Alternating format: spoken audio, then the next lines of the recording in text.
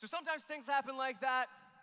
The best thing you can do, things that are just tragic, is to start back on your journeys, taking steps forward. Sometimes things happen, though, that are funny, and the best thing you can do there is find a way to be able to laugh about them.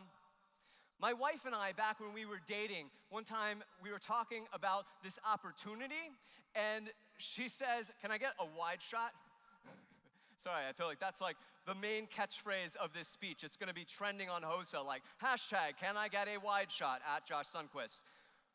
So my wife says to me, "Josh, it seems like you already have one foot in the door." And I was like, "Babe, if I have one foot in the door, I'm all in." At that point, that's all of the feet. There is no part of me that is left on the other side of the threshold.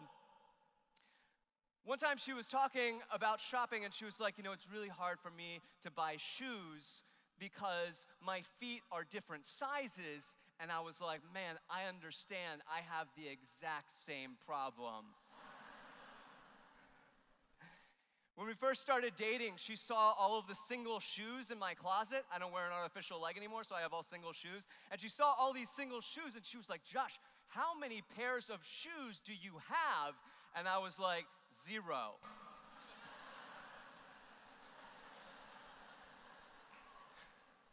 Hold on, pause. When I do that, do I look like one of those waving inflatable tube men in front of car dealerships? Just like.